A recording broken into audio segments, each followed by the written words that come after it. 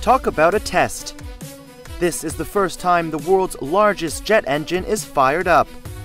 The GE9X engine successfully generated 100,000 pounds of thrust and operated at temperatures of 2,400 degrees Fahrenheit during a test in Ohio.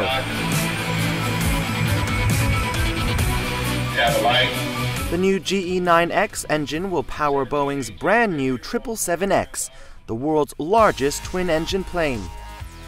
The aircraft will one day carry more than 400 passengers and have the largest wingspan of any commercial plane.